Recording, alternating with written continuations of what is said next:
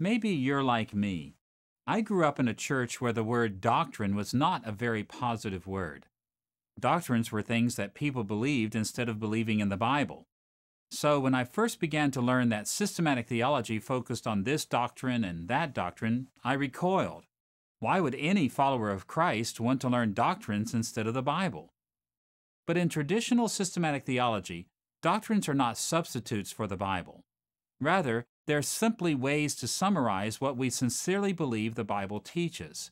And as such, sound doctrines have a very important place in Christian theology. This is the fourth lesson in our series, Building Systematic Theology.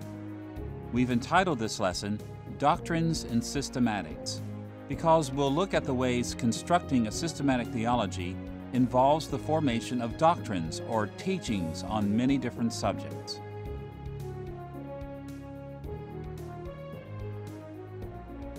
Our lesson will divide into three main parts. We'll begin with a general orientation toward doctrines and systematics. What are they? What place do they hold in systematic theology? Second, we'll explore the formation of doctrines. How do theologians create their doctrinal discussions? And third, we'll explore the values and dangers of doctrines in systematic theology. What advantages and disadvantages do they present to us? Let's begin with a general orientation to our subject.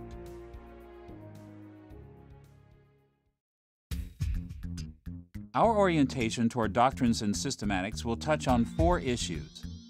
First, we'll provide a definition of what we mean. Second, we'll focus on the legitimacy of creating doctrines. Third, we'll turn to the goals of doctrines and systematics.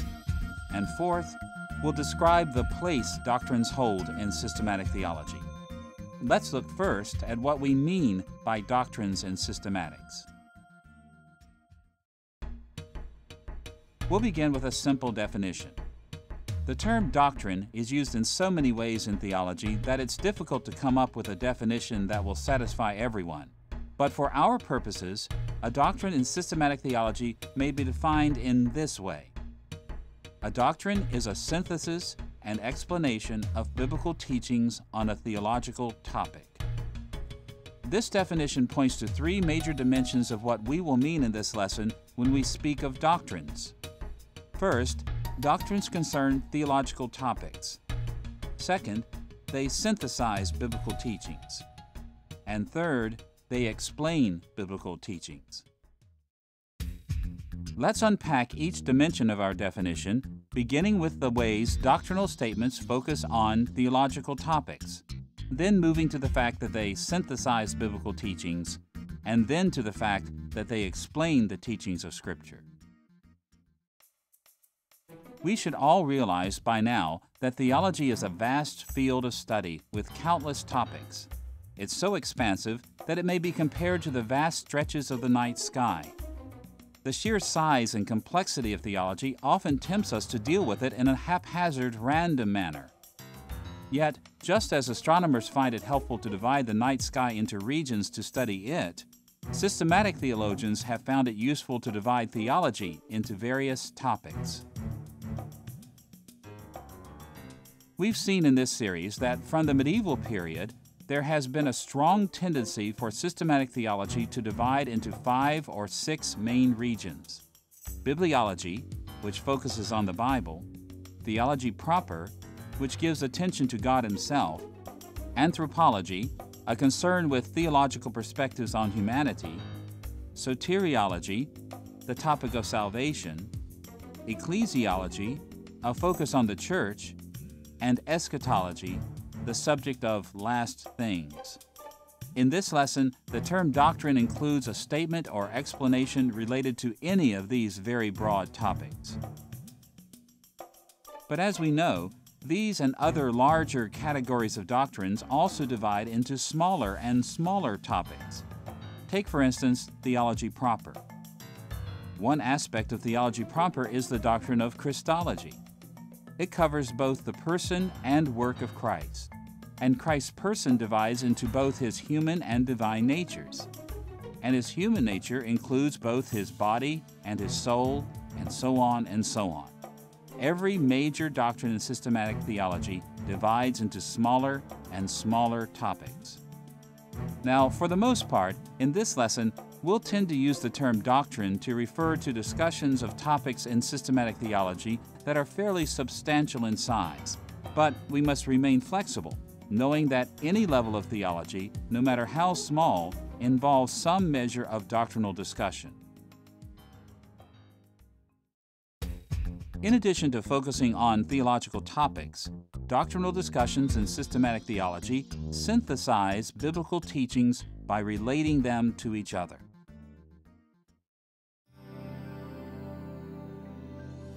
In an earlier lesson, we compared systematics to a tree. A tree grows out of the ground, but it looks very different from the soil out of which it grows. In a similar way, doctrinal discussions in systematics grow out of Scripture, but they also look very different from the Scriptures. One of the main reasons doctrines look different from the Bible is that they are synthetic. Rather than focusing on just one passage at a time, doctrines normally express the teachings of many Scriptures. Let's take a simple example. Consider the doctrinal formulation known as the Apostles' Creed. It summarizes some of the most basic doctrines or teachings we affirm as followers of Christ. It's fair to say that it focuses on the topic basic Christian beliefs. You know how it goes. I believe in God the Father Almighty, maker of heaven and earth. I believe in Jesus Christ, His only Son, our Lord, who was conceived by the Holy Spirit, born of the Virgin Mary. He suffered under Pontius Pilate, was crucified, died, and was buried. He descended into hell. The third day He rose again from the dead. He ascended into heaven, and is seated at the right hand of God the Father Almighty. From there He will come to judge the living and the dead. I believe in the Holy Spirit, the Holy Catholic Church, the communion of saints, the forgiveness of sins, the resurrection of the body, and the life everlasting. Amen. Notice how this historical expression of Christian beliefs compares to the Bible. In a word, the Creed looks very different from the Bible. Nowhere does Scripture include this exact wording. It doesn't even sum up Christian beliefs with this list of ideas or gather these various themes together in one place. Still, the Apostles' Creed is biblical because it correctly reflects many different parts of the Bible. Think about the last lines of the Creed. I believe in the forgiveness of sins, the resurrection of the body, and the life everlasting. No single verse or set of verses in the Bible contains all of these teachings. Yet all of these teachings can be found in various places in the Bible. The Apostles' Creed synthesizes these beliefs together as a doctrinal summary of what we believe as Christians. A third facet of our definition is that doctrines explain what the Bible teaches about a topic. These explanations can be as simple as collating information into theological propositions, or as involved as an exhaustive defense of a complex theological teaching. It helps to think of the explanatory quality of doctrinal discussions as falling along a continuum. At one end, we have simple statements of biblical teaching with very little explanation. In the middle range, we find those discussions that have moderate levels of explanation. And at the other end of the spectrum, some doctrinal discussions offer extensive explanations. Let's consider an example of a doctrinal statement that says very little about a topic. The Apostles' Creed represents such an extreme as it provides almost no explanations. For example, the only things it says about God the Father is that He is almighty and that He is the maker of heaven and earth. These qualifications explain a little of what it means to believe in the Father, but they don't say much. The Creed says a little more about the Son, but with regard to the Holy Spirit, the Apostles' Creed merely says, I believe in the Holy Spirit, and that Christ was conceived by the Holy Spirit, but nothing more. Quite often, doctrines are stated in these simple ways. Such simple statements have many positive uses in the life of the church, but they're not the only way doctrines appear. Toward the center of the spectrum are discussions of doctrines that include moderate levels of explanation. For example, most Protestant catechisms and confessions handle theological topics in this way. We've already seen how the Apostles' Creed handles the doctrine of the Trinity in just a few lines. But by way of comparison, consider how the Heidelberg Catechism, written in 1563, is much more elaborate in its explanation of the Trinity. To begin with, in Question and Answer 23, the Heidelberg Catechism actually quotes the entire Apostles' Creed. But this quotation of the Creed is then followed by 31 additional questions and answers that focus on the Trinity. Take, for instance, question 26. It asks, "What do you believe when you say, 'I believe in God the Father Almighty, maker of heaven and earth'?" And of course, this is a reference to the opening line of the Apostles' Creed. And here is the explanation that follows in answer number 26. That the eternal Father of our Lord Jesus Christ, who out of nothing created heaven and earth and everything in them, who still upholds and rules them by his eternal counsel and providence, is my God and Father, because of Christ his Son. I trust him so much that I do not doubt that he will provide whatever I need for body and soul. And he will turn to my good whatever adversity he sends me in this sad world. He is able to do this because he is Almighty God. He desires to do this because he is a faithful Father. This explanation of what it means to believe in the Father is much fuller than the single sentence we find in the Apostles' Creed. Now, on the other end of the spectrum are those doctrinal discussions that include extensive explanations. Very often, these more elaborate explanations also present extensive evidences for theological viewpoints, arguing for this or that point of view. For the most part, formal writings in systematic theology fall into this category. Thoroughgoing systematic theologies often incorporate everything found in creeds, catechisms, and confessions, and then add volumes of explanatory material. For instance, whereas the Apostles' Creed devotes only a few lines to the doctrine of Trinity, and the Heidelberg Catechism devotes 31 questions and answers to it, Charles Hodge, in his systematic theology, dedicates 4 chapters to the doctrine, and these chapters span over 200 pages. Extensive explanations of doctrines are characteristic of formal systematic theologies. So, as we approach the subject of doctrines in systematic theology, we need to realize that we're dealing with various levels of explanation. Doctrines explain biblical teachings on theological topics to different degrees. Now that we've seen what we mean when we speak of doctrines in systematic theology, we should turn to the second concern of our orientation to this topic. How can we justify creating doctrines? Why do theologians think it's legitimate to synthesize and explain biblical teachings in these ways? These are important questions because so many Christian churches resist affirming doctrines. Maybe you've heard the slogans, "No creed but Christ." "We want no doctrine but the Bible." Now, we can appreciate the motives behind these sentiments because they usually reflect a very high view of Scripture. So why can't systematic theologians just leave the teachings of the Bible as they are? Why do they divide the teachings of Scripture into topics and synthesize and explain what the Scriptures say about those topics? One of the most compelling cases in favor of creating doctrines is that biblical figures model this practice for us.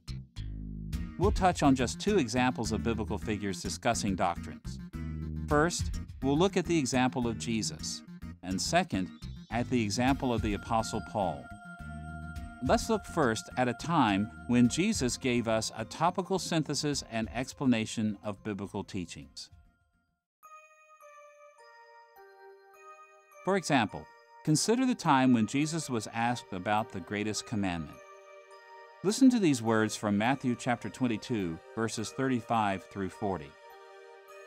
One of the Pharisees, an expert in the law, tested Jesus with this question: "Teacher, which is the greatest commandment in the law?" Jesus replied, "Love the Lord your God with all your heart and with all your soul and with all your mind. This is the first and greatest commandment. And the second is like it. Love your neighbor as yourself. All the law and the prophets hang on these two commandments."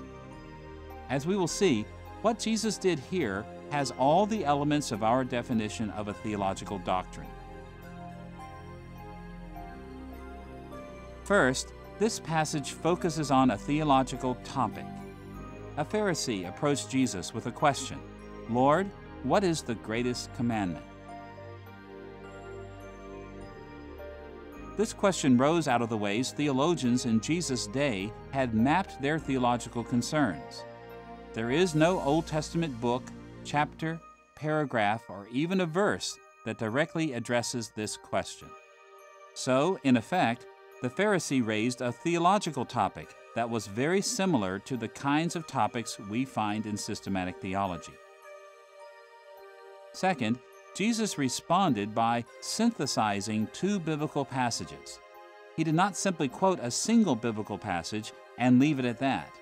Instead, he brought together two verses from the Old Testament: Deuteronomy chapter 6, verse 5, and Leviticus chapter 19, verse 18. On the one hand, he quoted Deuteronomy chapter 6, verse 5, when he said, "Love the Lord your God with all your heart and with all your soul and with all your mind." And he quoted Leviticus chapter 19, verse 18, when he said, "Love your neighbor as yourself." Like systematic theologians, Jesus synthesized various biblical passages into a doctrinal discussion about the greatest commandment. Third, Jesus gave an explanation of his viewpoints on this topic. He explained the priorities of these commandments when he said, "This is the first and greatest commandment, and the second is like it." And finally, Jesus explained the importance of the commands with his closing theological comment: "All the law and the prophets hang on these two commandments."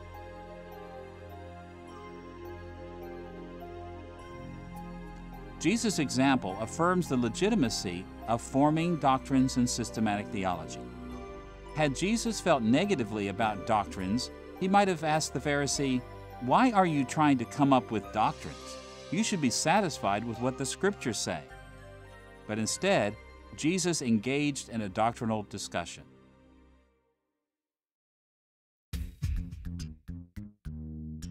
Having seen one of the many times when Jesus engaged in doctrines, we should see that the Apostle Paul did the same thing. Paul wrote many letters to Christians throughout the Mediterranean world, and he primarily addressed practical, pastoral issues. But he frequently approached these pastoral issues by giving attention to theological doctrines. Let's look at the way Paul did this in one portion of the book of Romans. As he dealt with the pastoral issue of conflicts between Jews and Gentiles in the church at Rome, Paul created a rather elaborate doctrinal presentation. One well-known example appears in Romans chapter 4, verses 1 through 25. Now, there are countless things that could be said about this passage, but we'll simply point out how this passage reflects the three elements of our definition of theological doctrines. It concentrates on a topic, it synthesizes many biblical passages, and it explains them. In the first place, Paul focused on a topic: justification by faith in the Old Testament. Romans chapter 4 is introduced by a question at the end of the prior chapter. Listen to this question from Romans chapter 3, verse 31. "Do we then nullify the law by this faith?" This question set the stage for Paul to express his views on the topic of Romans chapter 4, justification by faith in the Old Testament. There is no Old Testament book, chapter, paragraph, or even verse that directly explains this issue. Rather, it was a theological topic of interest to Paul. In addition to being a theological topic, Romans chapter 4 verses 1 through 25 fits our definition of a doctrinal discussion because Paul addressed this issue by synthesizing the teachings of a number of biblical passages. A quick glance at this chapter reveals that he appealed to the Old Testament no less than 7 times. In verse 3, Paul quoted Genesis chapter 15 verse 6. In verse 6, Paul appealed to Psalm 32 verses 1 through 2. In verse 10, he compared Genesis chapter 15 and Genesis chapter 17. In verses 16 and 17, Paul quoted Genesis chapter 17 verse 5. In verse 18, he quoted Genesis chapter 15 verse 5. In verse 19, the apostle alluded to Genesis chapter 17 verse 17 and chapter 18 verse 11. And finally, in verses 23 through 24, Paul quoted Genesis chapter 15 verse 6 once again.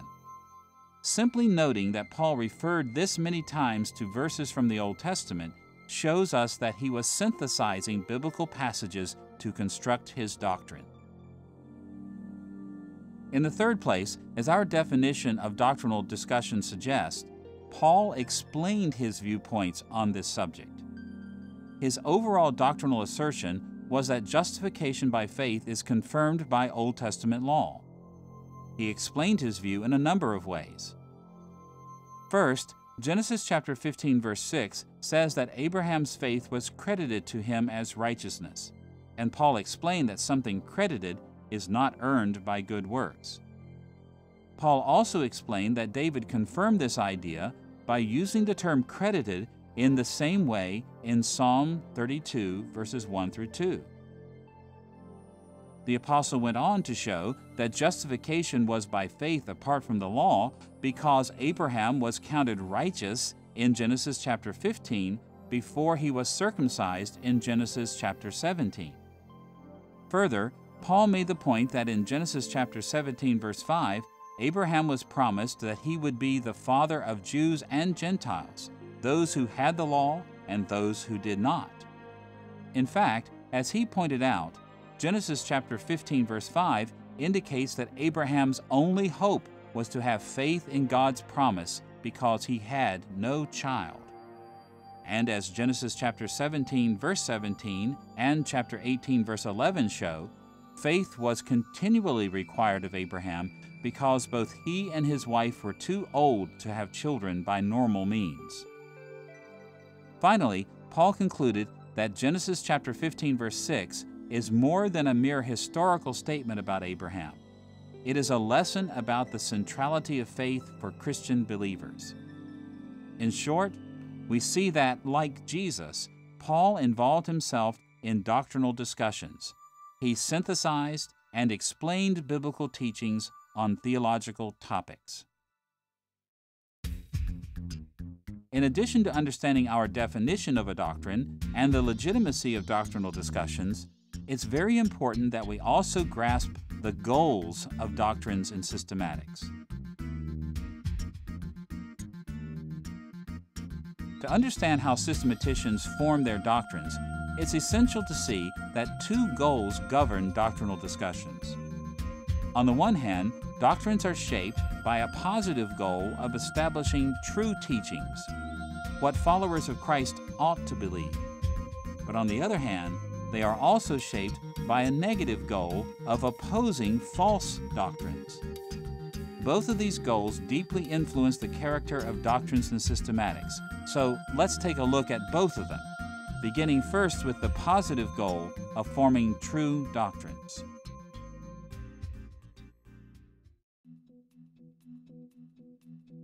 As we've seen, sound systematic theologians have a keen desire to follow the teachings of Scripture. A concern for expressing the truth leads systematicians to follow the Scriptures as the supreme judge of truth. But there's a problem that systematicians face. The Bible presents so many interconnected teachings on so many topics that systematicians would be overwhelmed if they only had the Bible to guide them. Consider, for instance, how much the Bible teaches about Christology, the doctrine of Christ. In many respects, the entire Bible talks about Christ either directly or indirectly. It represents a vast storehouse of information about Him. And if systematicians were to try to say every true thing the Bible says about the doctrine of Christ, they would never be able to put down their pens. How then do systematicians determine what portions of the Bible they will include or exclude? The positive direction of systematics is guided not only by the Scriptures, but also by traditional Christian emphases and priorities. In many respects, systematicians determine which issues to address by looking at what faithful Christians have done in the past. The efforts of individual leading theologians, creeds, confessions, and the like have a major effect on the shape of doctrinal discussions in systematic theology. Now, as important as the positive goal of systematics may be for shaping doctrines, systematicians also determine the content and emphases of their doctrines according to a negative goal. By this we mean that one of the main purposes of doctrinal discussions has been to counter false teachings.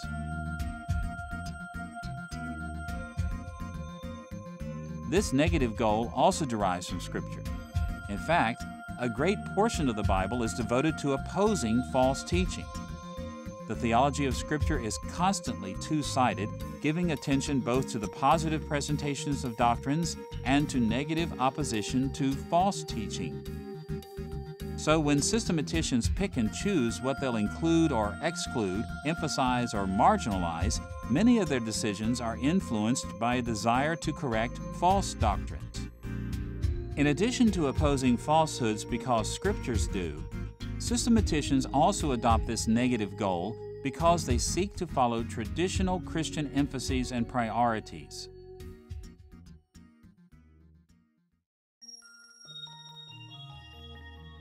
It would be very difficult to overemphasize this side of doctrinal formulations in systematics. For example, think about what the Creed of Chalcedon, written in 451, said about the person and natures of Christ.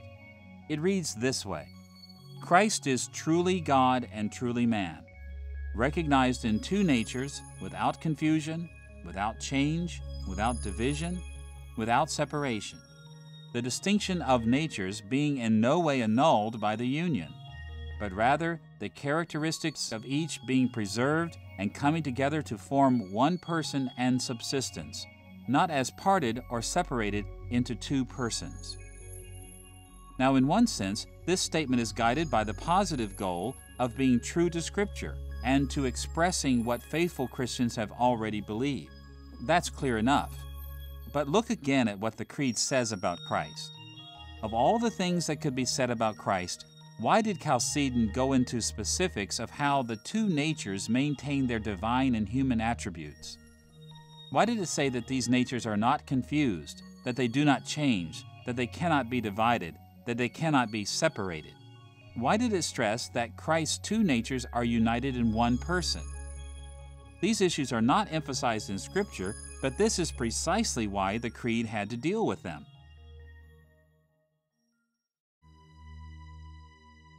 In fact, the particular emphases of Chalcedon developed largely in response to false teachings about Christ that had risen in the early centuries of Christianity. Some of these false teachings denied the full humanity of Christ. Others denied His full divinity. And still others denied that He was only one person. And in much the same way, many doctrinal discussions in formal systematic theology adopt this kind of negative agenda. For example, when Charles Hodge discussed the doctrine of the knowledge of God in Volume 1, Chapter 4 of his Systematic Theology, he began with a short paragraph in which he explained positively that it is the clear doctrine of the Scriptures that God can be known. But immediately following this initial affirmation, Hodge discussed in lengthy paragraphs three false concepts of what it means to know God. In opposition to other teachings, he first said, "This does not mean that we can know all that is true concerning God." Then he went on to address another false teaching by saying, we should not believe that we can form a mental image of God. And third, he wrote, we should not believe that God can be comprehended or known exhaustively. Following these negative rebuttals of false views, Hodge returned to explaining positively the ways God can be known. What Hodge did here is very typical of systematic theology.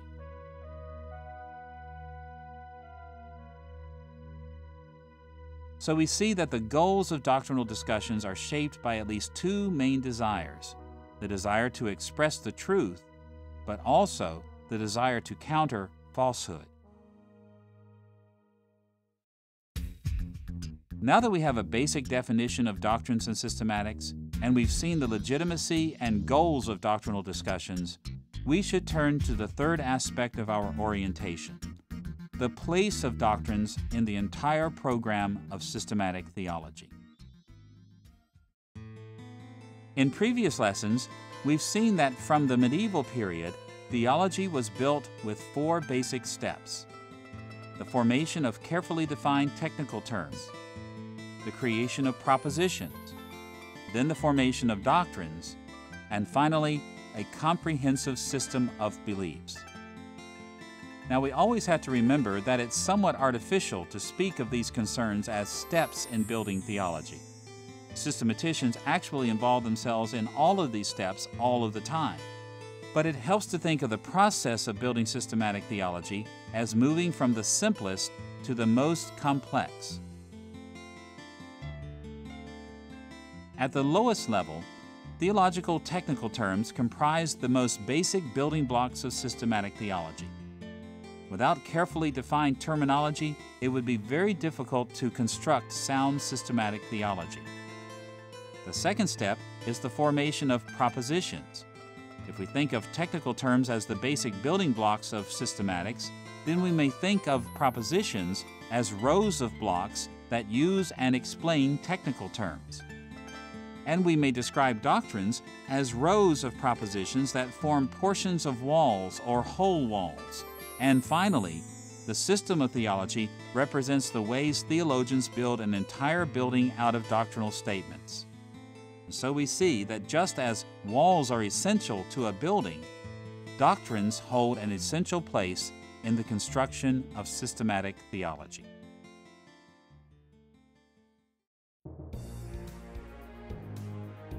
Now that we have a general orientation toward doctrines and systematics, we should move to our second major topic, the formation of doctrines. How do systematicians create the doctrinal discussions that are so vital to their project? When students first begin to study systematic theology, they often have the false impression that doctrines result from little more than piecing together propositional truths from Scripture. To the novice, the entire project often appears to be very simple. But the processes that go into forming doctrines in formal systematic theology are actually quite complex. In fact, they involve so many different factors that a thorough analysis is impossible. Yet we can still gain some insights into the ways doctrines are normally formed in systematic theology. To understand the processes that go into forming doctrines and systematics, we'll look into two topics. First, we'll see the ways systematicians develop biblical support for their views. And second, we'll explore how systematicians employ logic to explain and support their doctrines. Let's look first at biblical support for doctrines. Now, it's always important to remember that systematicians often build their cases philosophically and historically. Who believed what, and when did they believe these things? Were they right? Were they wrong? These kinds of concerns can be very significant at times, especially as systematicians deal with the history of doctrines and try to identify falsehoods that oppose their views. But by and large, the most critical way systematic theologians support their doctrinal discussions is by seeking the support of Scripture. We'll examine biblical support in doctrinal discussions in two ways. First, will describe the basic process systematicians follow as they garner biblical support for their outlooks. And second, we'll see an example of this process in systematic theology. Let's consider first the basic process that systematicians follow as they build their case from Scripture.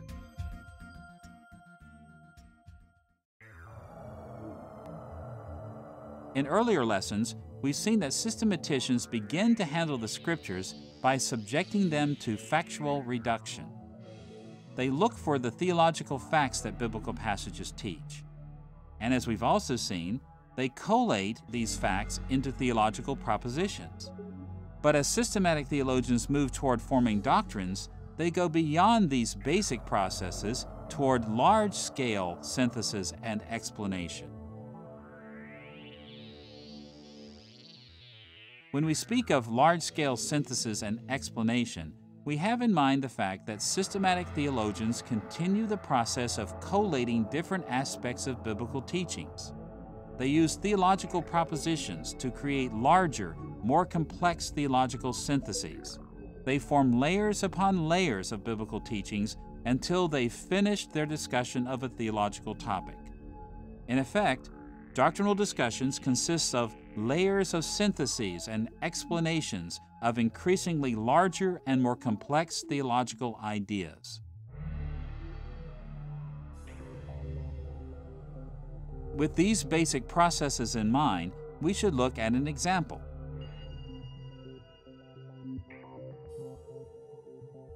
By way of illustration, we'll look at Berkhof's discussion of objections to the theory of perfectionism, found in Part 4, Chapter 10 of his Systematic Theology. Perfectionism is the belief of some Christians that we can be entirely free of sin in this life. And in this section, Berkhof gathered biblical support for the negative goal of opposing this false view. In Berkhof's presentation, he first claimed that perfectionism is absolutely untenable in the light of Scripture. He then sought to prove his viewpoint in 3 lengthy paragraphs, each of which makes one basic claim. The first paragraph says, "The Bible gives assurance that there is no one on earth who does not sin." The second paragraph begins with this claim: "According to the Scripture, there is a constant warfare between the flesh and the spirit in the lives of God's children, and even the best of them are still striving for perfection." And his third paragraph begins, "Confession of sin and prayer for forgiveness are continually required in Scripture." Berkhof's presentation isn't difficult to understand. He argued that perfectionism is against the Scriptures because the Scriptures teach that everyone on earth sins, that all believers struggle with sin, and that everyone must confess and seek forgiveness. Now, while Berkhof's position can be understood in the order in which he presented it on paper, we want to work backwards to see how he garnered biblical support for his presentation. Berkhof either quoted or referred to 19 biblical passages. After gathering these verses into 3 groups, Berkhof formed propositions that he derived from these texts. In the first paragraph, he simply listed the first 6 biblical references and concluded, "The Bible gives us assurance that there is no one on earth who does not sin." In the second paragraph, Berkhof summarized each verse separately with a simple theological proposition. Referring to Romans chapter 7, verses 7 through 26, Berkhof wrote, "Paul gives a very striking description of this struggle, which certainly refers to him in his regenerate state." Referring to Galatians chapter 5, verses 16 through 24, he wrote that Paul speaks of a struggle that characterizes all the children of God. Referring to Philippians chapter 3, verses 10 through 14, he said that Paul speaks of himself practically at the end of his career as one who has not yet reached perfection. After forming these propositions from Scripture, he took his 3 propositions and synthesized them into one broader truth. As he put it, according to the Scripture, there is a constant warfare between the flesh and the spirit in the lives of God's children, and even the best of them are still striving for perfection. In the third paragraph, Berkhoff continued to summarize verses with simple propositions. First, he referred to Matthew chapter 6, verses 12 and 13, writing these words: Jesus taught all his disciples to pray for the forgiveness of sins.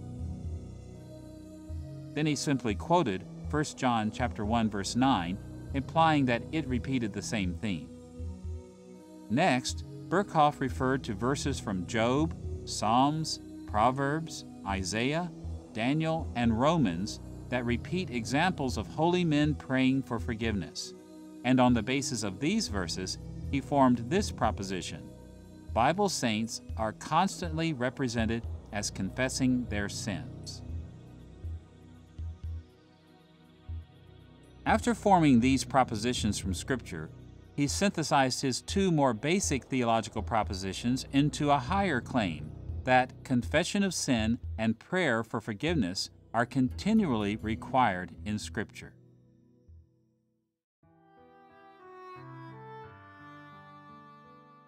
So we see that Berkhoff developed three main biblical claims in his discussion of the doctrine of perfectionism, one in each paragraph, through ever larger and more complex layers of synthesis and explanation. In the first paragraph, he asserted, the Bible gives assurance that there is no one on earth who does not sin. In the second paragraph, he asserted, according to the Scripture, there is a constant warfare between the flesh and the spirit in the lives of God's children, and even the best of them are still striving for perfection. And in the third paragraph, he asserted, confession of sin and prayer for forgiveness are continually required in Scripture. Then, to complete this doctrinal discussion of perfectionism, Berkhoff brought these three assertions to an even higher level of synthesis. He concluded, in the light of Scripture, the doctrine of perfectionism is absolutely untenable. Now, the writings of systematic theologians are not always as explicit and straightforward as this example may suggest. But what we have seen here is characteristic of the way systematicians find biblical support for their doctrines. They reduce scriptures to facts. They collate those facts to develop theological propositions, and they synthesize those propositions into higher and more complex levels of theological claims.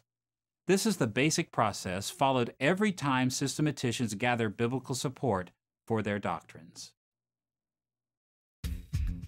Now that we've seen how systematicians find biblical support for their doctrines, we should turn to the ways they find logical support for their views.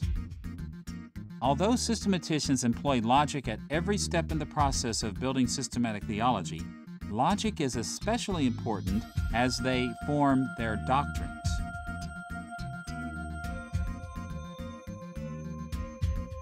It will be helpful to touch on three basic aspects of logical support for doctrinal discussions. First, we'll look at the authority of logic. How much authority does systematic theology acknowledge for logic? Second, we'll see how systematicians establish logical support by drawing out the deductive implications of Scripture, how they logically deduce outlooks from the Bible. And third, we'll turn to the levels of certainty that inductive logic offers to doctrinal discussions. How much confidence can we have in the inductive logical explorations that are so vital to establishing doctrines? Let's think first of the authority of logic. In earlier lessons in this series, we saw that as Christian faith moved from its roots in Jewish culture and spread throughout the Mediterranean world, Christian theologians gave much more attention to Hellenistic ways of thinking. In the patristic period, interaction with Neoplatonism heightened interest in logical analysis for Christian theology. But the early Christian fathers typically circumscribed their rational reflection with acknowledgments that the higher truths of Christian faith could be grasped only through mystical enlightenment that went far beyond the limits of logical analysis.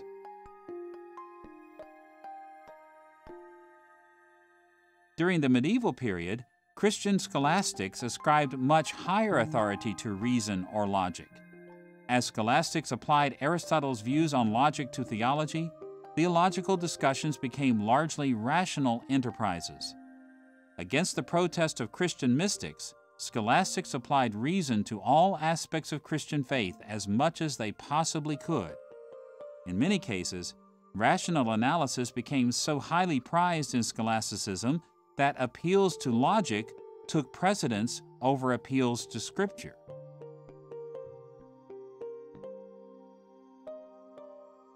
Protestant theologians countered this tendency of medieval rationalism with their doctrine of sola scriptura. Protestants called for the Church to commit itself to absolute biblical authority, even biblical authority over human reason.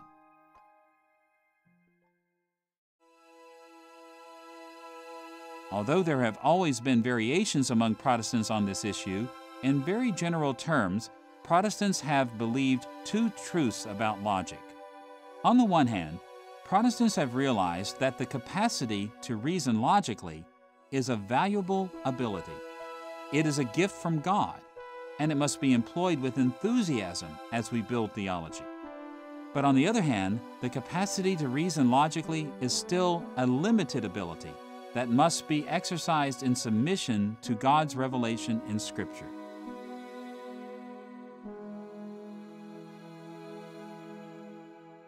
One important example of this twofold outlook on logic can be seen in the way sound systematicians employ the law of non-contradiction.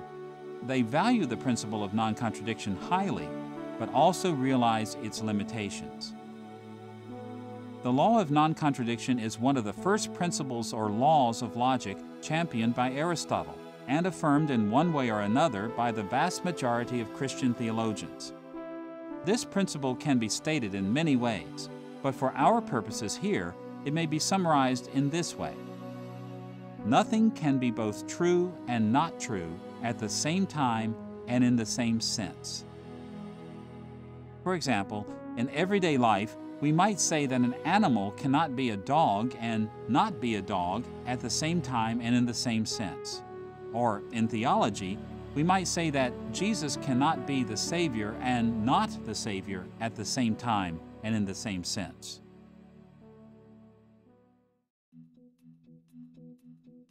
Now, just as sound Protestant theologians have looked at logic in general in two ways, they've also looked at the principle of non-contradiction in two ways. On the one hand, the principle of non-contradiction is highly valued in systematic theology. It is God's gift to us. It gives us the ability to apply careful reasoning to theological matters, making it possible to distinguish truth from falsehood. Yet, through the millennia, faithful Protestant theologians have also held another outlook. As with all of our reasoning abilities, the law of non-contradiction is limited as we use it to explore the Scriptures. It must be used in submission to the Bible.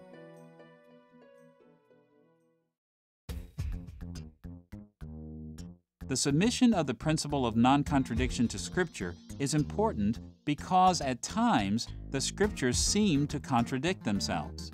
They seem to claim things that are logically incompatible. What do systematicians do when this is the case? How do they handle apparent contradictions as they seek to synthesize biblical teachings logically? In general, systematicians respond to such apparent contradictions in the Bible by emphasizing one of two factors: our fallibility and our finitude.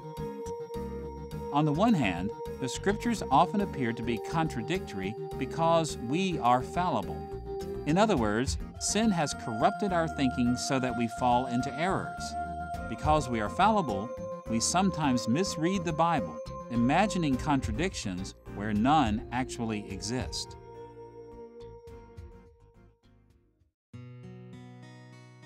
Now, we all know from ordinary conversations that when people seem to contradict themselves, a few questions and a little sympathetic listening can often clear up matters.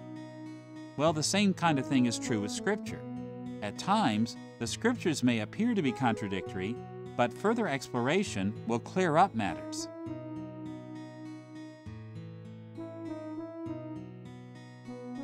For instance, consider Proverbs chapter 26, verses 4 and 5.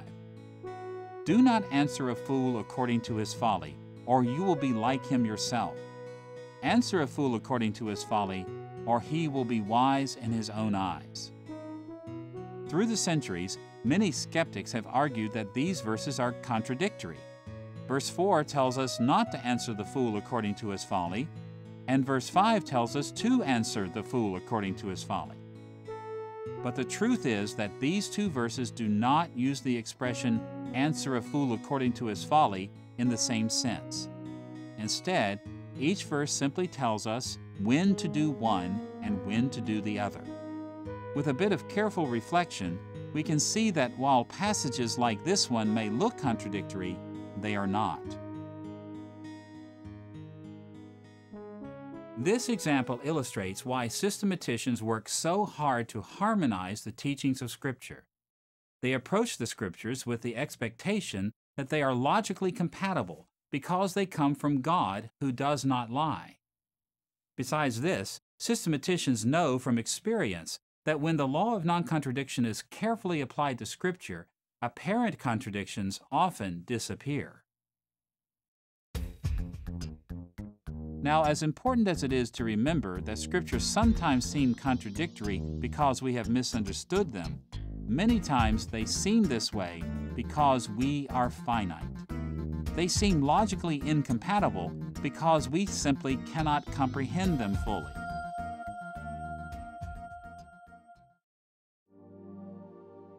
Remember, our infinite God is incomprehensible. So when He reveals Himself to finite creatures, His statements sometimes appear contradictory to us. But this is not because God or the Scriptures actually contradict themselves. Rather, it is because we are so finite that we simply cannot understand how they are compatible. So when careful study of Scripture is unable to discern the logical compatibility of various teachings in the Bible, sound systematicians do not reject the Scriptures. Instead, they assume that the Scriptures are true and that they simply cannot understand the solution to the apparent contradictions.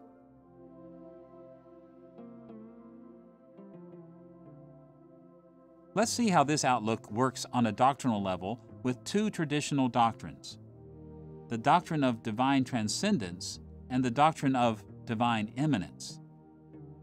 Divine transcendence refers to the biblical teaching that God is above all the limitations of the created universe, including above space and time. Divine immanence refers to the biblical teaching that God is thoroughly involved in space and time, engaged in the details of the created universe. Now, if it were not for the fact that the Bible speaks of both of these truths about God, many of us might be inclined to think that these concepts are contradictory. After all, transcendence is typically thought of as being the opposite of immanence. Not surprisingly, various theologians have attempted to resolve this logical tension in different ways. Some Christian traditions tend to fall into fatalism. They so emphasize the transcendence of God that His immanence is severely minimized. For instance, some Christians talk this way: because God is so far above space and time, He does not really respond to prayer. In other words, these Christians believe that God is unresponsive to historical events, that He does not actually react to prayer or to anything else for that matter. Other Christian groups, adhering to forms of open theism, have tried to resolve the logical tension between transcendence and immanence by stressing God's immanence to the point that God is no longer considered truly transcendent. Maybe you've heard some of these Christians talk in this way: because God responds to prayer, He must be limited in space and time like we are. Now, it isn't difficult to understand why Christians would go in these directions. Absolute transcendence and absolute immanence seem to be contradictory, and one way to resolve this tension is to affirm one so strongly that we nearly deny the other. But it's precisely here that we have to remember that the Scriptures are our supreme authority. As much as we may want to think otherwise, there is very strong evidence in Scripture that God is both transcendent and immanent. In relation to prayer, a compelling case can be made from Scripture that God is absolutely above such events. But a compelling case can also be made from Scripture that God listens to and responds to prayer. Despite the logical tension that this creates for our finite minds, we must accept both as true.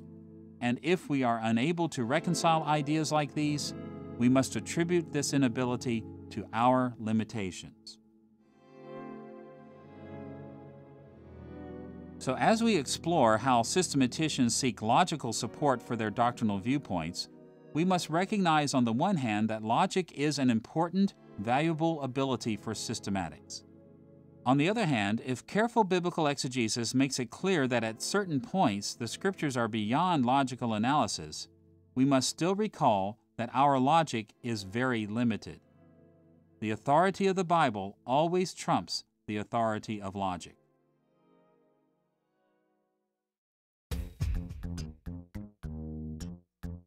As important as it is to remember the limited authority of logic in systematics, it's also vital to see that logic enables systematicians to deduce many implications from biblical passages. When systematicians handle Scripture, they're not merely interested in making a list of the explicit teachings of the Bible. They're just as interested in drawing out its implicit teachings.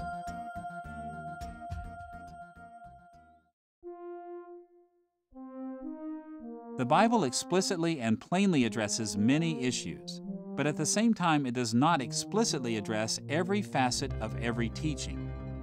Consequently, as systematicians handle Scripture, they often face the need to fill in the gaps between the explicit teachings of Scripture, and they also face the need to deduce the assumptions underlying the explicit teachings of Scripture. One of the most important values of logic in systematic theology is the ability it gives us to discern the implicit teachings of Scripture through deductive logic.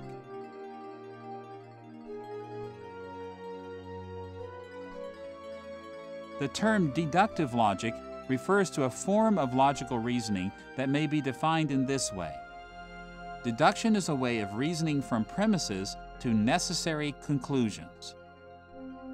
We speak of the conclusions of deductive reasoning as necessary because they are unquestionably true, so long as their premises are true. We simply take the implicit ideas contained in the premises of an argument and make them explicit in the conclusion. In the case of systematic theology, once systematicians have settled judgments that the Scriptures teach this or that premise, they can deduce many necessary implications from the Scriptures.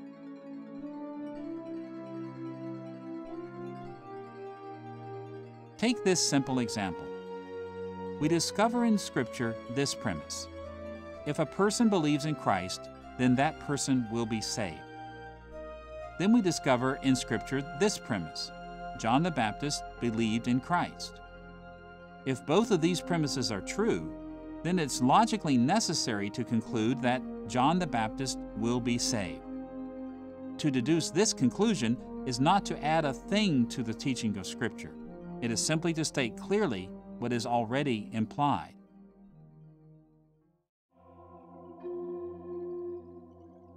Consider this second example. Suppose systematicians establish that the Scriptures teach this proposition: if Christ is resurrected, then He is Lord. In other words, the Scriptures teach that the resurrection of Christ would be sufficient proof that He is Lord. This proposition could be established by sound exegesis of a number of biblical passages. Second, suppose systematicians see in Scripture that Christ is resurrected. This proposition could also be established by referring to any number of passages. But with these two propositions established, systematic theologians can move to a conclusion: therefore, Christ is Lord.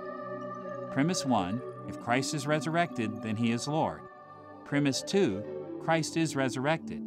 Conclusion, therefore, Christ is Lord. The conclusion of this syllogism is logically certain.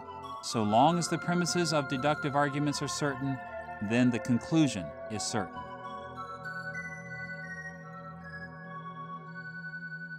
Now, in actual theological discussions, deductive arguments are seldom set forth plainly.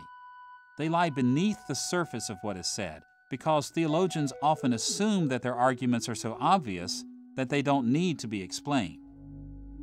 For example, it would be very common for a systematician to form a premise by referring to John chapter 14, verse 6, where Jesus said these words, "No one comes to the Father except through me." And then they could conclude on the basis of this verse that faith in Christ is the only way of salvation. In most cases, a systematician would be right to assume that this summation of the argument is more than adequate. But we must realize that the argument is actually more complex, and that sometimes these complexities need to be expressed.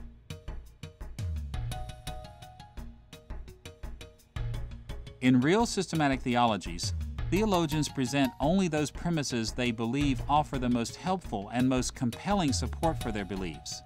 Sometimes deduction is abbreviated because so much is assumed, but other times the deductions are spelled out in much more detail. In all events, deducing the logical implications of biblical teachings is one of the chief ways systematicians build theological doctrines. As they synthesize layers and layers of biblical information, a major part of that process is deducing implications of what they have found in the Scriptures.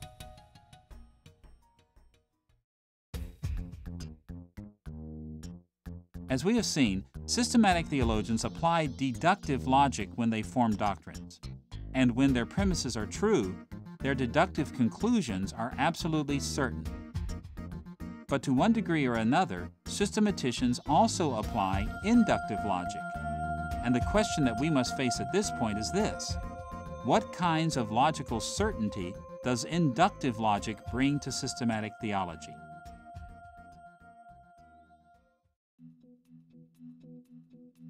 Although inductive logic can be defined in a number of ways, it will suffice for us to put it this way. Inductive logic is a way of reasoning from particular facts to probable conclusions. In the case of systematic theology, the primary facts that come into focus are the facts of Scripture, how the Scriptures teach this or that. And from these particular biblical facts, systematicians infer probable conclusions.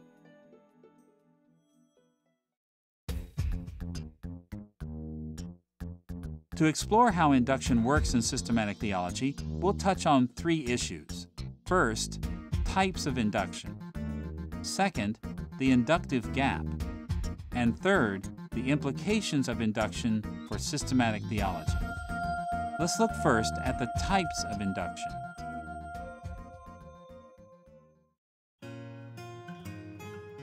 In many respects, induction proceeds in two ways we've seen before. On the one side, we may speak of repetitive induction, those times when we draw conclusions from particular facts that repeat the same truth over and over. And on the other hand, we may speak of compositional induction, those times when we draw conclusions from particular facts that come together to form compound truths.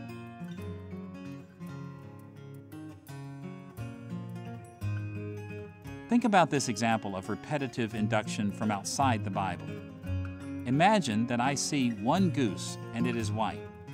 Then I see another goose and it is white. Another goose and it is white. And another goose and it is white.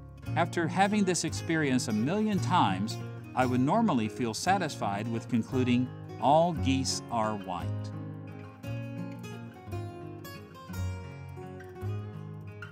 Now think of this example of compositional induction, those times when we reason from particular facts to a compound conclusion.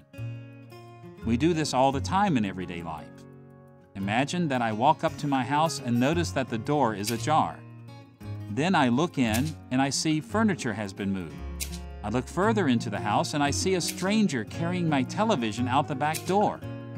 What might I conclude? In all likelihood, I would piece together all this information and feel very confident that I am being robbed. This is a form of compositional induction, bringing all kinds of information together into one compound conclusion.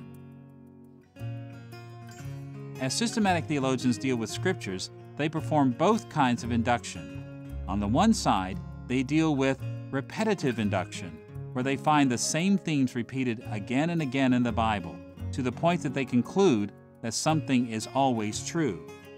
On the other side, they form compositional induction, where they find this fact and that fact in the Bible that form compound conclusions.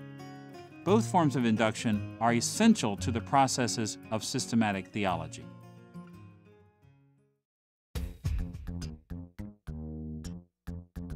With these two processes of induction in mind, let's turn to the inductive gap as a second important aspect of inductive logic.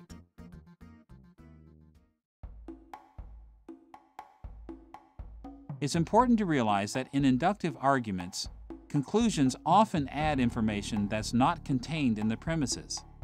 They often go beyond the premises. As a result, there is some distance between what we observe and what we conclude.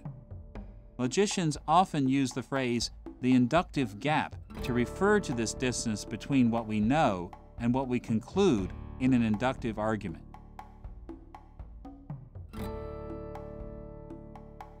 Think about the examples we've just mentioned. First, the example of repetitive induction. If we observe one goose and say this goose is white, and then we see another and say it is white, and we do this 1,000,000 times, we might feel safe in concluding that all geese are white. But there's a big difference between knowing that 1,000,000 geese are white and claiming that all geese are white.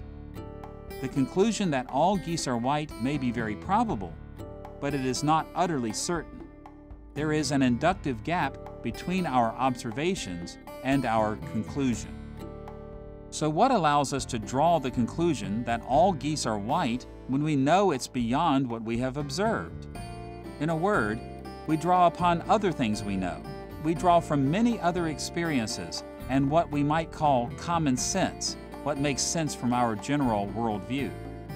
We say to ourselves, looking at 1,000,000 geese is enough to prove my point.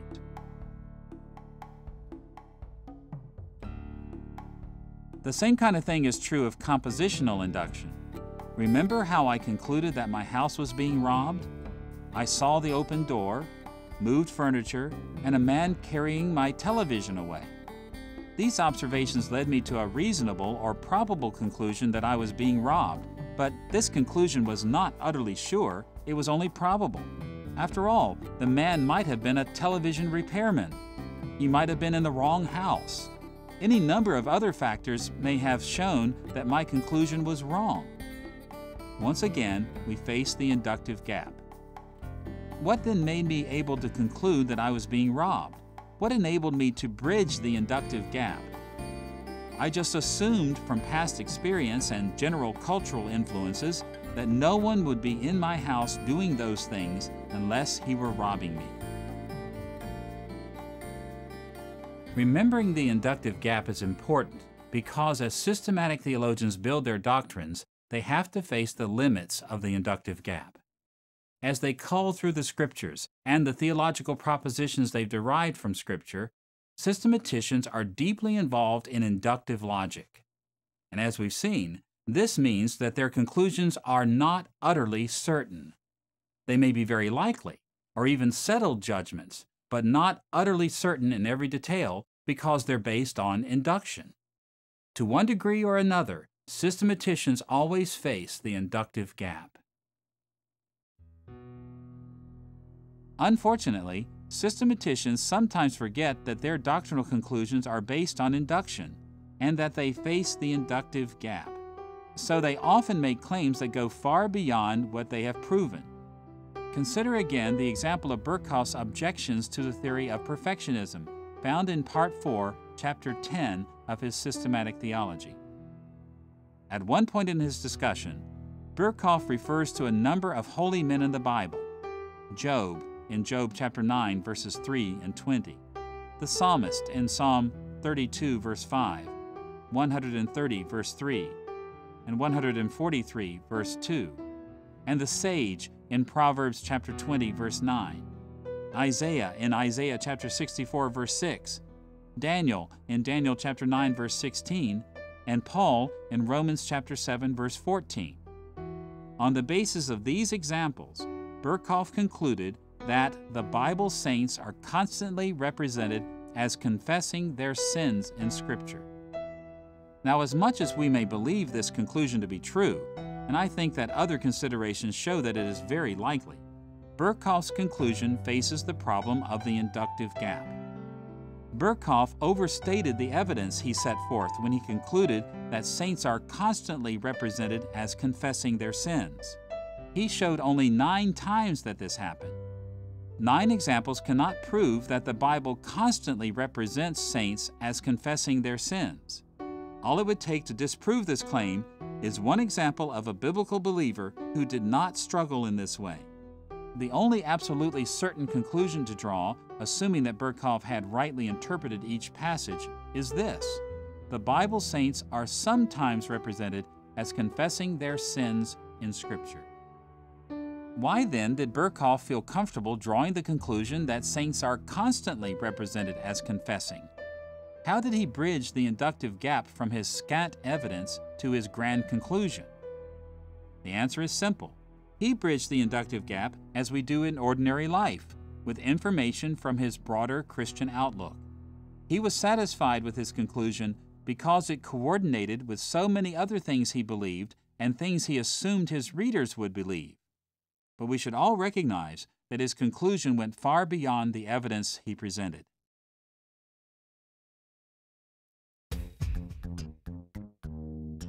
Now we're ready to turn to a third issue related to inductive certainty. What are the implications of the inductive processes that are so essential to doctrines and systematic theology?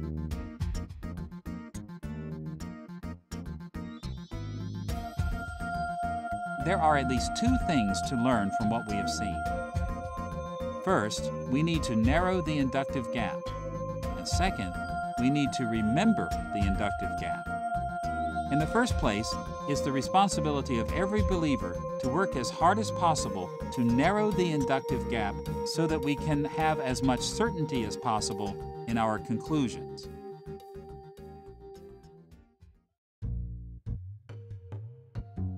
As we work our way through theological discussions in systematic theology, it's often the case that we need to make as strong a case as possible for a point of view.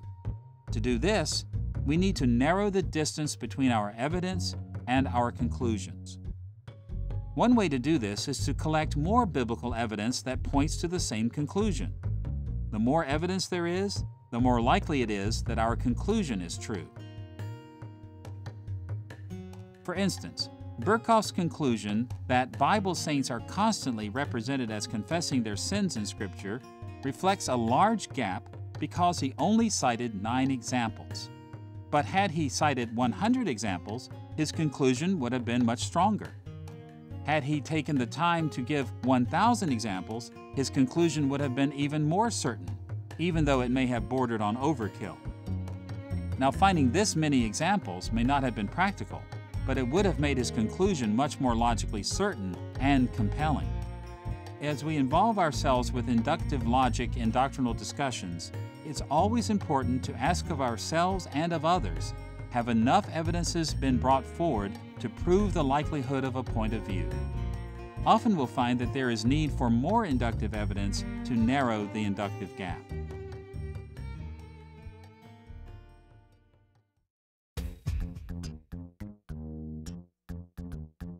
A second practical implication of what we have seen is this: we must always remember that we cannot utterly escape the inductive gap.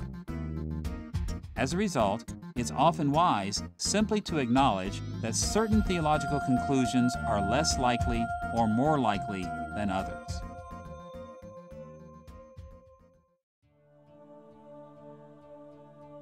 As we've seen in other lessons, it's helpful to think of doctrinal conclusions in terms of a cone of certainty.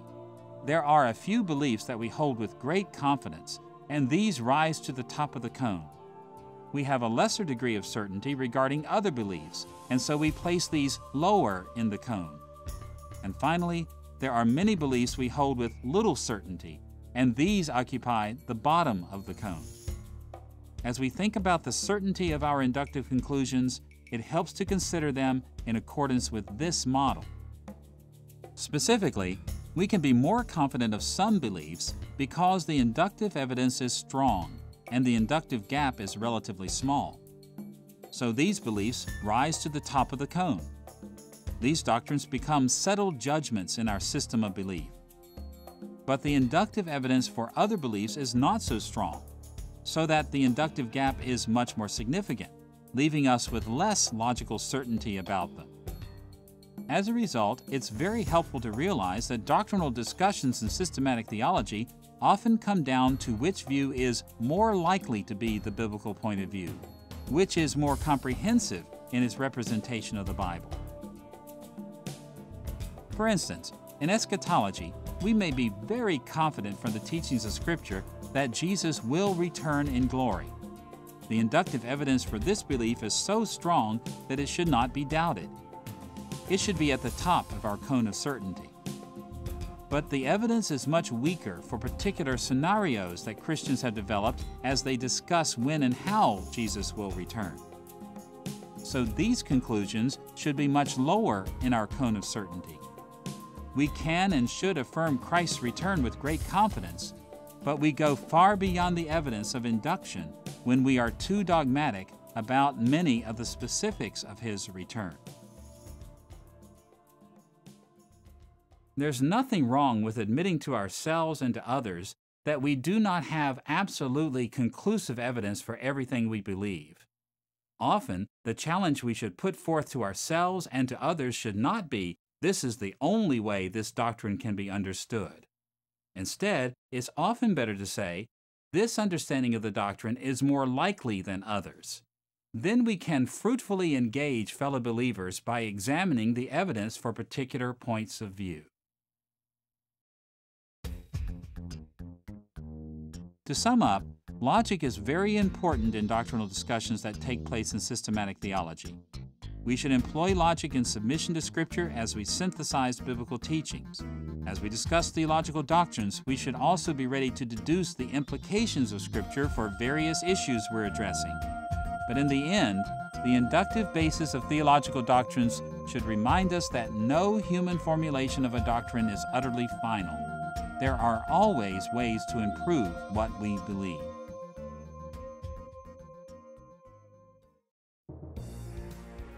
Now that we have a general orientation toward doctrines and systematics and how doctrines are formed, we should take a look at our third topic, the values and dangers of doctrines and systematics.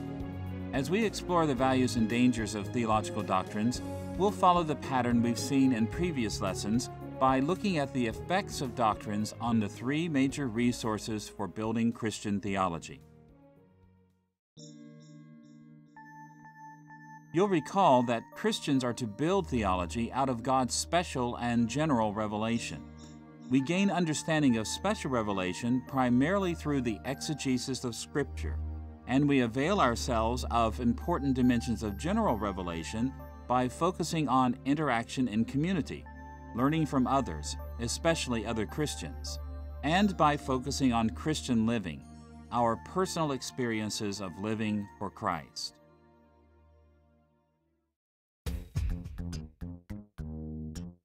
Because these resources are so critical, we'll explore the values and dangers of doctrinal discussions and systematics in terms of each of them. We'll look first at doctrines and Christian living. Second, we'll explore doctrines in relation to interaction and community. And third, we'll examine them in connection with the exegesis of Scripture. Let's look first at the theological resource of Christian living.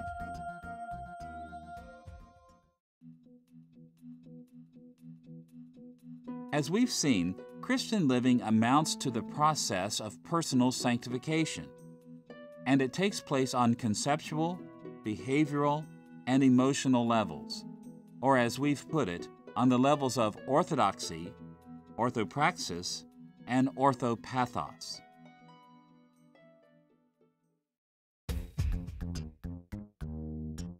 Time will not allow us to explore all the ways doctrines affect sanctification, so we'll limit ourselves to one major way they can enhance and one major way they can hinder Christian living.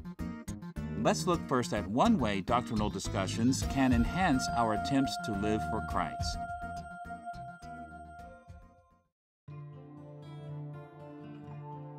One of the greatest advantages of traditional theological doctrines is that they help us to think logically about our faith on a large scale. As we've seen, doctrines are built by logically synthesizing and explaining many biblical passages together. Unfortunately, many Christians do not know how to think logically about what they believe. In fact, at times, well-meaning Christians actually reject the notion that they should think through the logical connections among the many things they believe. Instead, they prefer to rest their decisions on just one or two biblical considerations. I remember once having a conversation with a young man who was convinced that he should not pay taxes to his government. He referred to 1 Corinthians chapter 10, verse 31 and said, "I'm supposed to do everything for the glory of God, and I don't think paying taxes is glorifying to God." Well, of course, I had to agree with at least part of what he said. It is true that we are to do everything for God's glory. But the implication he drew was based on too little biblical information. It wasn't guided by a host of other relevant biblical teachings. What was wrong with this young man's argument? He had forgotten a basic principle about the Scriptures that we always need to remember. I often put it this way: you just can't say everything all at once. Even God can't when He's talking to us. We know this is true in everyday life. We can never say every imaginable thing that we might need to say about a subject. Time will not allow it. We're limited to picking just a few things to say, and we expect people around us to remember other things that will help them understand the few things that we might be able to say to them at any given moment.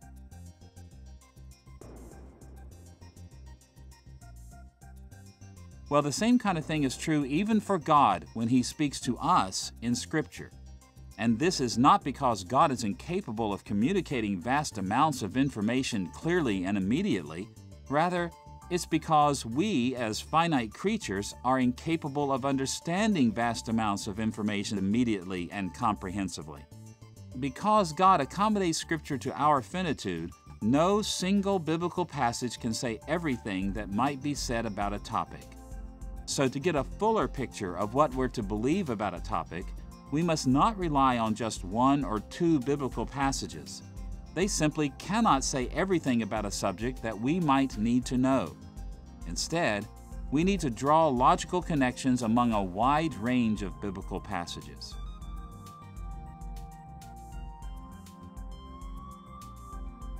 For instance, to make a decision about paying taxes, we have to consider more than one simple theological proposition, such as everything is for the glory of God, from 1 Corinthians chapter 10, verse 31. We had to perform a compositional collation of many passages. For example, we also have to factor in that 2 Chronicles chapter 28, verse 21 distinguishes between the things of the Lord and the things of the king. We also had to consider that in Matthew chapter 22, verse 21, Christ spoke this way even about pagan governments when He told His disciples, "Give to Caesar what is Caesar's, and to God what is God's." And of course, Paul said in Romans chapter 13, verses 6 and 7, that we should pay taxes to our governments because they are ordained by God.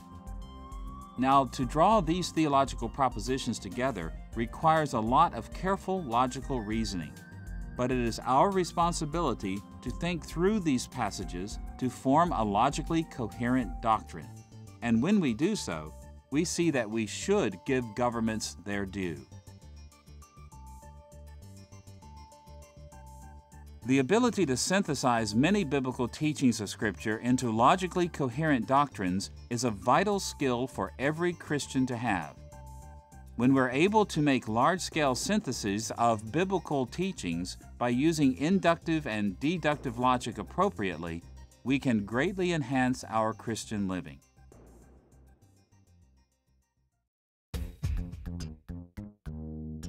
Now, as positive as it can be to learn how to formulate what we believe in a logical manner, we also have to be aware that focusing on logical reasoning in theology has pitfalls that can actually hinder our Christian living. Often Christians who see the value of logically coherent theological doctrines fall into the trap of thinking that all they have to do is to be reasonable or logical as they work through various doctrines. They ignore other aspects of Christian living, reducing the theological process to mere rational, logical reflection. But when we think this way, we cut ourselves off from some of the most vital influences on our theological reflections.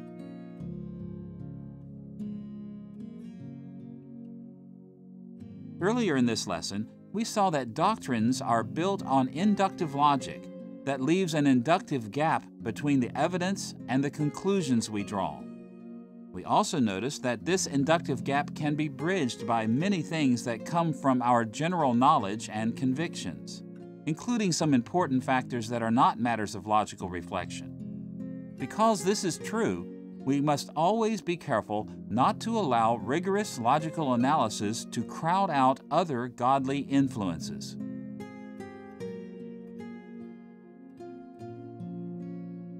We should be motivated to read the Scriptures devotionally, with sensitivity to the leading of the Spirit.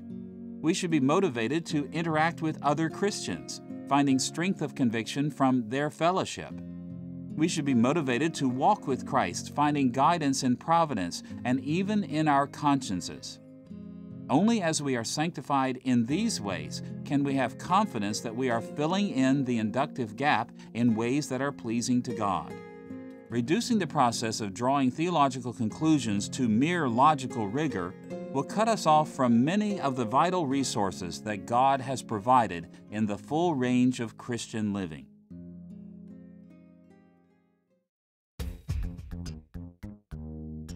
In addition to understanding how doctrines can bring advantages and disadvantages to Christian living, we should also be aware of how they influence our interaction in community.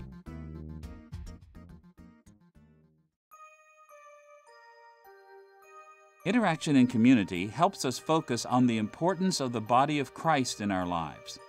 In these lessons, we've spoken of three important dimensions of interaction within the Christian community: Christian heritage, the witness of the Holy Spirit's work in the church of the past; present Christian community, the witness of Christians living today; and private judgment, the witness of our personal conclusions and convictions.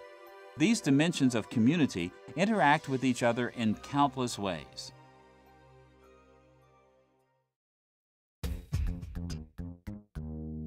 We'll mention just a couple of ways doctrines can enhance and hinder these elements of community interaction. Let's look first at one important way doctrinal discussions can enhance interaction in community.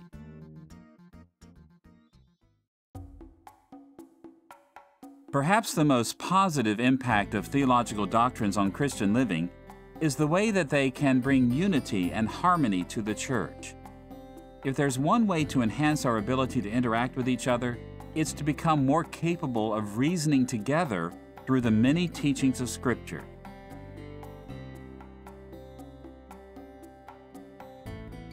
I have a friend who formed a team of volunteers who spent their weekends building homes for the poor.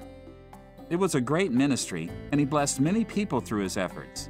I once asked him, "What's the biggest problem you face in your projects?" He replied quickly, "New people. That's our biggest problem.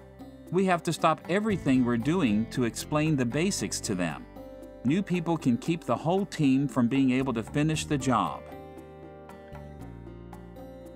Well, in many ways, my friend's experience reminds me of theological interaction within the Christian community.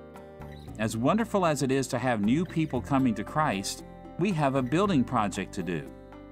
It's ever so important for us to train fellow believers in the doctrines of the Christian faith so that we don't have to keep stopping here and there to go back to this basic teaching and that basic teaching. You'll recall that the writer of Hebrews scolded his readers for not growing beyond the milk of the faith, the simplest teachings of Christianity. In Hebrews chapter 5, verse 12, he wrote these words, Though by this time you ought to be teachers, you need someone to teach you the elementary truths of God's Word all over again. You need milk, not solid food. Knowledge of doctrines is not the only thing we need in order to grow together in Christ, but when we share common doctrinal beliefs, we can build the kingdom of God more effectively.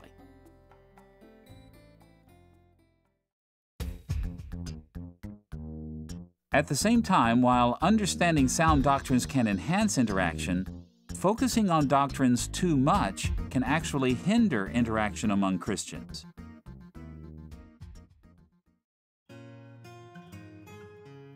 Consider the fact that different branches of the church tend to find their community focus in different things. Some branches of the church focus on traditional corporate worship as a source of community. This is especially true of liturgical churches. Others look to dramatic personal religious experience to find commonality with each other. These churches often focus on converting the lost or on extraordinary gifts of the Spirit. Still, other branches of the church look to doctrine to find community. They see their unity primarily in terms of the theological stances they take. Now, each of these tendencies has its strengths, but each also has its weaknesses. In fact, churches could avoid many problems if they would just pay more attention to the things that other churches consider most important. Those who center on corporate worship often need to give more attention to doctrine and personal religious experience. Those who tend to center on religious experience usually could use a good dose of doctrinal and corporate worship emphasis. And of course, those who find their unity in doctrine often need to spend more time looking in the direction of worship and personal religious experience. It's this last group that often runs into the problem of overemphasizing theological doctrines to the point that they actually become a hindrance to community interaction. We've all heard of Christians who are dogmatic, doctrinaire, arrogant, and prideful in their doctrinal purity. They're so proud that they don't value anything except doctrinal purity. I think we need to remember something about the body of Christ. God has given each of us different natural gifts and different gifts of the Holy Spirit. These gifts tend to make some of us more inclined toward the logical rigors of systematic theology, and they tend to make others of us less interested in doctrinal matters. It's not necessarily wrong or sinful for one person to pursue a good thing like doctrines less vigorously than someone else pursues them. We need to understand that our level of zeal for doctrine is often a matter of gifting and calling. And beyond this, we need to remember that every Christian needs every other Christian. Those who are more inclined toward doctrinal concerns need those who are not inclined in this way, and vice versa. We balance each other out, helping each other to live for Christ in ways we cannot on our own.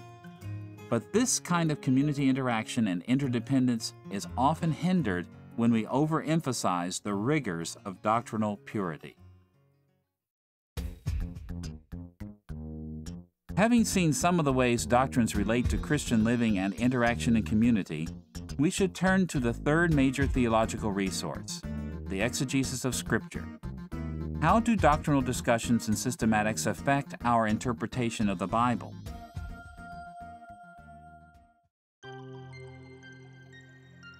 Exegesis is vital to building Christian theology because it's our most direct access to God's special revelation in Scripture. We've suggested in another lesson that it's helpful to think of three main ways the Holy Spirit has led the church to interpret the Scriptures. We've dubbed these broad categories literary analysis, historical analysis, and thematic analysis. Literary analysis looks at the Scriptures as a picture, as artistic presentations designed by human authors to influence their original audiences through their distinctive literary features. Historical analysis looks at the Scriptures as a window to history, a way of seeing and learning from the ancient historical events that the Scriptures report. And thematic analysis treats the Scriptures as a mirror, a way of reflecting on questions and topics that are of interest to us.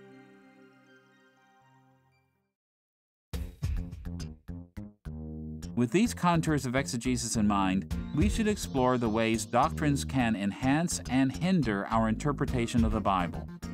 Let's look first at one of the ways doctrinal discussions can help us interpret the Bible.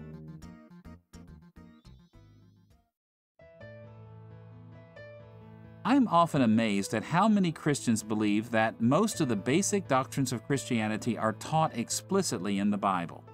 The truth is, many of the most basic tenets of our faith are not directly or specifically addressed in the Bible. I once heard a well-known pastor tell his congregation, "We should believe only what the Bible teaches plainly and openly, not the implications we might think it has." In my experience, it's common for Christians to claim that we should place much more priority on the explicit teachings of the Bible than its implicit teachings. But there's a principle of communication that we all need to remember. Often, the most foundational things that people believe are never stated explicitly. Instead, they are assumed. In other words, whenever we have a conversation with someone, or whenever we write a letter or a book, we usually do not explicitly state our most basic shared convictions. Think about this principle for a moment.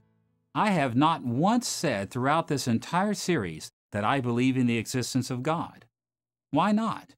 It's because this belief is so foundational to our lessons that we all assume that I believe in God. I haven't argued that the Bible is the Word of God in this lesson. Why not? Because it's assumed among us. These and many other truths form an implicit foundation for what I have said explicitly. In many ways, the same is true of Scriptures. The writers of Scripture do not explicitly focus on the most systemic things they're communicating. Those truths underlie what they say explicitly. And one of the goals of systematic theology is to discover the doctrinal assumptions that gave rise to what we find in the Scriptures. For example, nowhere in Scripture do we find an explicit teaching on the Trinity, or on how the two natures of Christ relate to each other in His one person. Both of these doctrines are hallmarks of historical Christianity. These and a host of other very important teachings of Christianity are based in large part on the logical implications of teachings that are scattered throughout the Bible. When systematicians develop doctrines like the Trinity or the natures of Christ, they're not adding to the Bible. Rather, they're seeking to make explicit what already lies beneath the surface of the Bible.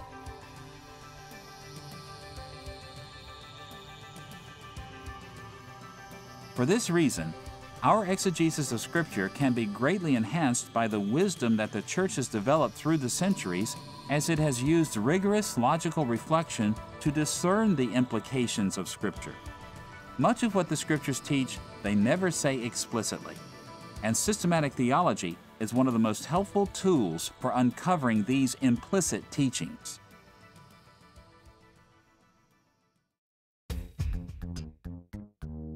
As valuable as doctrines and systematics may be for exegesis, we must also become aware of one of the most significant ways they can actually hinder our interpretation of Scripture.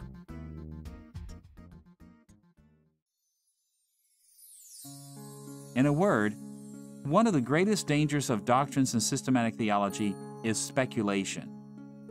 As we've noted many times, modern systematic theology owes a great debt to medieval scholasticism. But one of the chief characteristics of medieval scholasticism was the assumption that logical analysis can take the church to truths that go far beyond the teachings of Scripture. Many of us have heard one of the speculative questions that preoccupy medieval theologians. How many angels can dance on the head of a pin?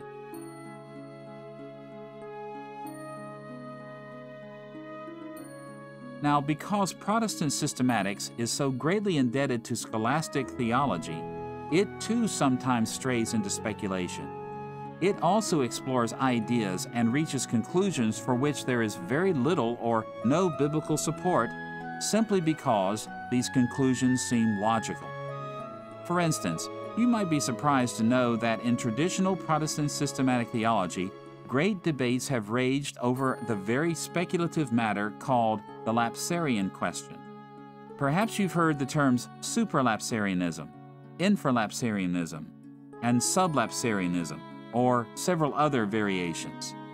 Heated debates have occurred between advocates of these positions, and the entire debate amounts to this question: in what logical order should we conceive of God's eternal decrees? That's right, the logical order of the eternal decrees of God, His eternal plan for the universe. Now, I hope that everyone realizes that the Bible does not even come close to addressing this issue. It's one of those great mysteries about which the Bible gives us next to no information. But an overly enthusiastic endorsement of logical analysis in doctrinal discussions can lead to this and many other speculations.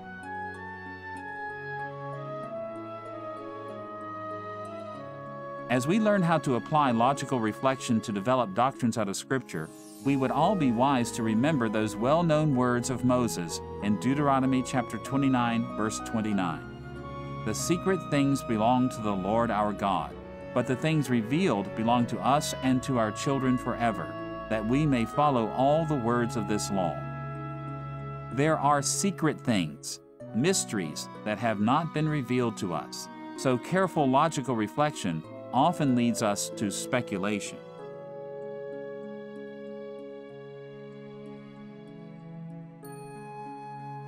As we interpret the Scriptures in the process of doctrinal discussions, we must always remind ourselves not to stray too far from what the Scriptures actually teach. We must constantly ask ourselves at each step, what evidence from the Bible supports this doctrine? Regularly substituting logical speculation for scriptural support will undoubtedly hinder our exegesis of Scripture.